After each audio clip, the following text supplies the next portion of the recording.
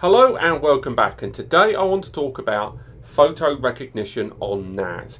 Both Synology and QNAP have made promises that their respective NAS platforms feature facial recognition as well as other kinds of recognition too. And for when you're uploading loads of files to a single location, it can be incredibly useful, particularly when archiving and being able to retrieve photos of people to know that your NAS has catalogued people's faces and recognizing people in them. So what happens is, thanks to smart learning, Synology and QNAP NASs have the ability to, once you upload loads of files or photos that are already in your NAS, to cycle through them and recognize people and in some cases subjects. And what I'm going to do is compare how both Synology and QNAP have gone about this. So I've already uploaded the same 630 photos to a Synology NAS on the right hand side of the screen, and that is a DS218 Plus. And right now it's uploaded the photos, and in the background it is slowly but surely going through them to work out themes and people. At the same time, on the right hand side, the QNAP is also having the same files, the same 630 files uploaded to it. Now, both of them seem to go about it in a slightly different way. The Synology scans them as they are uploaded, whereas the QNAP appears to do it one by one, which is a slightly different method, but again, doesn't make a grand difference there in the meantime. So right now, while I'm uploading these files, we can go into the photo section here, and it's already started finding people on the QNAP there. And again, different people, and it's lowered the resolution so it can load them up a lot quicker. And again, these are photos that I've taken from my own Facebook here, so I'm sorry if you're one of my friends that is now featured on there.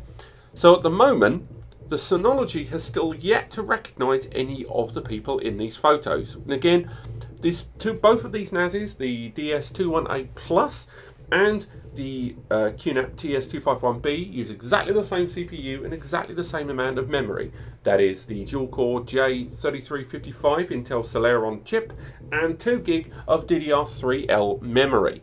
So again, the Synology may take a fraction longer to archive these, but as you can see, all the photos have been uploaded. Lots of pictures of me and some weird people and my cats, who you've seen on the channel before. Gotta love the kittens, that was the day we got them. And the albums themselves are still being cycled. So again, we will hopefully get more information about those tags and those people very shortly. Whereas the QNAP has already started saying that it's recognized this person in multiple pictures. So at the moment, the advantage seems to be going to the QNAP for recognizing faces immediately. In some cases, it's even recognized people from this picture, who I know for a fact this picture has about 15 people in it from a large distance, hence the pixelation. And yes, for those wondering, that is Jenny Agata, who a friend of mine bumped into at a train station, but that's besides the point. So, if we go back into the people section here, we still have yet to see those photos be scanned. And again, there's everything from tags, we're still waiting for those to be added as well. And of course, you can also look at these in a smarter fashion in a number of ways. The display of the Synology is certainly more eye-catching. It's much more, the images are much bigger and just straight away right up there in your grill. But for now, it does seem to be taking that bit longer to get those tags up and running. And I will be keeping track of how long it takes for it to do this. But those files have been uploaded to the NAS, and if we make our way back into the primary DSM backend, we can see that all those 630 files are indeed on this Synology NAS. So we go into there, I believe they are in photo, or are they in home, and then drive, moments, web, let's have a look. I think it's archived those quite well. And again, nice and straightforward, it's found all the files and photos, they're all in there because it's finding them there on that main list. It's just a little bit of a shame that we have still yet to be able to access the facial recognition on those. Now in the meantime, the QNAP, moving forward, we can see that it still hasn't finished uploading all of the files, but it is indexing them as they upload, which is quite neat. I'll be honest, I'm quite a fan of that. It's uploaded them slower, sure thing, but it has already started recognizing those photos immediately. Now, the extent to which you can recognize, wow, I have a lot of white threads, don't I? That is definitely a crashing indictment of me. But the fact that the pictures have been recognized quicker on the QNAP may be, you know, quite appealing to you. Now, the QNAP does have a very similar sort of stylized wall of photos as you saw on the Synology there. But the gallery on here can be like configured in a number of ways to only feed from a certain album. And of course, you can change the parameters of the back as well. And again, streaming pictures is a great deal easier on the QNAP, I think, than the Synology. The Synology does things the other way around. It makes things network accessible, and of course there is their own photo station application. Wrong one there. So if we go into there, we go into photo station. I must have downloaded it. Yes, I have. And the photo station application works in a slightly different way. It does recommend straight away that you should be going for moments, but you have to manually search for that album that we've created. So you either have to create a brand new album or sort out the album that we've already used earlier. But again, you shouldn't be using both applications. The Moments app is kind of the spiritual successor to Photo Station. So there's no reason why you should really be using that. And what we'll do is we're going to fast forward the video to when the Synology has started the facial recognition, because what we want to look at is, one, do both of these NASs recognize the same numbers of people, or will they have different parameters and limitations on how they scan? What I would go as far as to say straight away is the Synology appears to have automatically identified some of the back-end information on those photos immediately. So a number of these photos, it's taken from the metadata from the original picture and worked out exactly where these pictures were taken. Whereas on the QNAP, there are ways in which you can configure files, and I believe there is a map view that you can utilize as well. But again, you can go to a file, have a look at the file and get some more information about it. You can find out more about where it was taken and more. And again, I think coordinates will give us an idea about where the picture was taken, as you can see. But it doesn't feel quite as nice as that kind of listing of places that was displayed there on the Synology. I do quite like that method, but the QNAP just make things easier to share locally. So if you have a TV, a smart TV, or a DLNA-enabled appliance, unfortunately there isn't one on this network right now, it's much, much easier to share and send and push files on a QNAP. Likewise, the ability to distribute to popular social platforms, download the file locally, something that's already on your NAS, and of course, if you've noticed that it hasn't recognized the person, you can ask it to recognize someone. So you can manually go in and recognize people. So again, you can tag people, drag a box over, and you can now say that is a person to be recognized and added to that list. And of course, the 360 panoramic mode is for those people that are using 3D appliances, 3D headsets, or so even Google Cardboard. This will let them be able to see their photos in a 3D fashion. And again, something that isn't readily available on that Synology. So again, we can go back to the people here, and it has still found all of those people. If we go for suggested, what we can do is if we name someone, so say we go for me there, we had a name, and we put Robbie, and now those pictures of me will be Robbie, and it will go through and it will now say that those two photos are me. But say we find another picture of me, like that awful picture of me there. From here, we can now select Robbie. We can merge those together. And now on those tagged people, wallet, there I am. And from what I understand, we're able to search. There's another terrible picture of me there. So we'll go for that, merge you, more people, and we'll go for someone else. Let's go for Chris. Chris, the property guy, we're going to go for that. And we'll find another picture of Chris probably somewhere in here. Let's have a look. If you're watching this video in the future, Chris, let's have a look. Let's find one of Chris. Trust me to find someone that's not on here for a little wee while. Let's go for that. We're going to have to go for someone else, I think. Let's go for Jeff. So we've got one of Jeff there. We'll find another of Jeff. There is Jeff. So we'll put in Jeff. And again, we've merged those together. And again, from what I understand, you can use the search functionality to find these people. Now, the extent, let's see if it's this one. So if we go for Jeff, it will let us know there. Can we search for 2 people? Unfortunately not. And again, this will give us a better ability to be able to search for individual photos of people. And again, remember, if you've enabled the QSync application on your phone or mobile device, you can upload things automatically into PhotoStation where it will sort through those pictures for you. Now, going back to the Synology, let's see if it's initiated the tagging, because I know it takes a little bit of extra time to do the facial recognition. And it's still scanning through the photos. And again, this is another example of the difference between these 2 brands, because the QNAP is doing it as and when, which can produce spotty results. Don't get me wrong, it's a hell of a lot quicker. But the Synology, although it's going to take a fraction longer, it will be interesting to see how their tag system compares. So what I'm going to do is I'm going to fast forward, and right now I can see that it's 2 minutes past 2. And I'm going to see how this compares with when this has finished the tagging process. See you then. Okay, so it took a little over 20 minutes, but the Synology managed to go through all of those tags.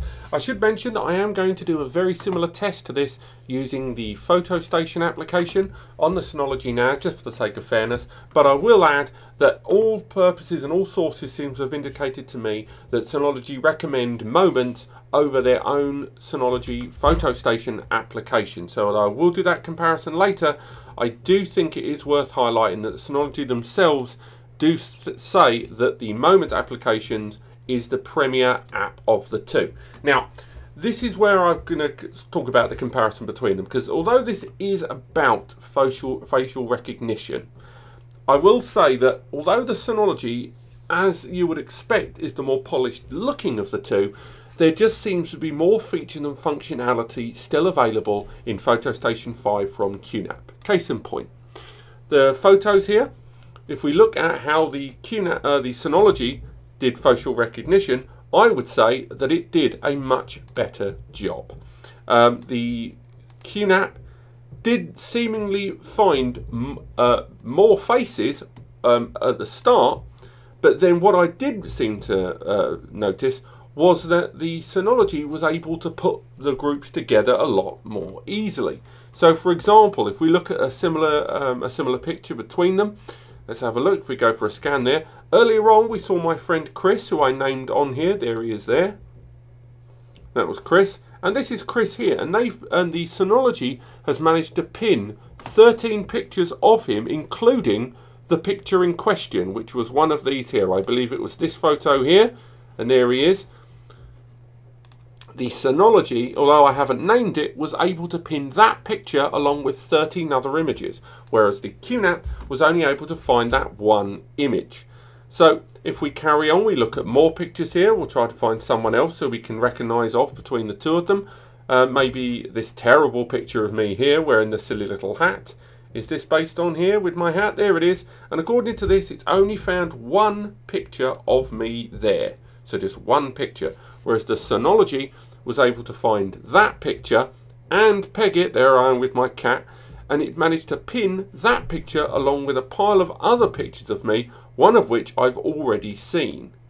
So if we go there, we'll go for all of those, and there's that picture earlier that I tagged manually. The Synology was able to identify and put these 2 terrible pictures of me together. Which again, I'm quite impressed by. The Synology does seem, particularly Synology Moments, does seem to have a better grasp of facial recognition and that deep learning. Now, once again, we will be checking out how that compares on another video with PhotoStation later on. But for now, the facial recognition is definitely better on Moments than it is on the QNAP PhotoStation application. However, as mentioned, although the facial recognition is pretty good, which let's face it is what this video is about, in almost every other regard, it was just a bit dull. So, for example, the subjects thing, I absolutely love. I think that's brilliant that Synology have done this. The ability that I haven't named these pictures sky, dining, food and drink, infant, selfie or cat, but the Synology Moments application has recognized what these things are, which is brilliant. Whereas the PhotoStation one from QNAP has only recognized faces. Also, the fact that it's able to go into the metadata more readily and identify locations, as mentioned earlier on, which again is great. It's managed to find places where I've taken the pictures and going via the metadata in the background of the picture I've taken, ascertain more information about that picture.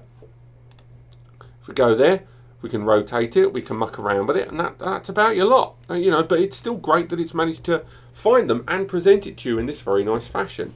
However, on the QNAP, and I'm going to have to make this a little bit bigger to show you, the QNAP just goes the extra mile in terms of what you can do and how much information you can ascertain. For example, let's find a picture of me, or a picture of something at least. Anyway, let's go for this incredibly unhelpful picture of beer. Now, not only have we got this picture, and obviously there's no facial recognition per se in this, but firstly, we've got all of these buttons we mentioned earlier, the ability to manually tag people if we want. So we can add that as a face, and it will add it to the facial recognition from earlier on. So we'll add that to that list from earlier, and then we can name that, and that I believe was Nick.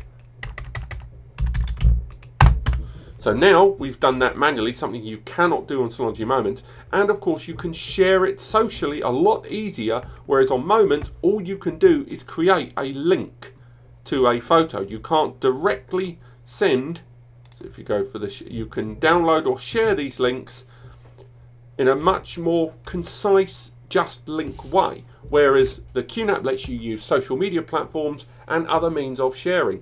And talking of distribution, the fact that this lets you distribute the files to a local DLNA device, such as a smart TV or image player, is something again you don't have on Moments.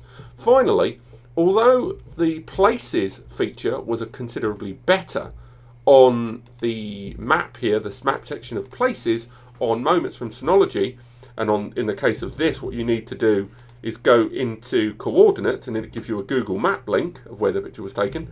What I would say for QNAP is there's way more information readily available about the camera that took it. You can find out more information about the filtering system, that's all built into the metadata, and stuff that you're just not getting in Moments. Now, I know a number of these things you will get in Synology's PhotoStation application, and when I compare PhotoStation on both respective platforms, that might make things a lot more even. And yes, again, we are meant to be looking at facial recognition, but it's more than that. This is about the information you can glean from these photos. If you're just looking to browse photos and that's it, the Moments application is spot on, and right now it is the best way to stream and view the photos on your NAS. However, if you want more than that, if you want more information, you want to have a lot more analytical information about the photos that you have, then the QNAP is definitely going to be better, as well as a better means of sharing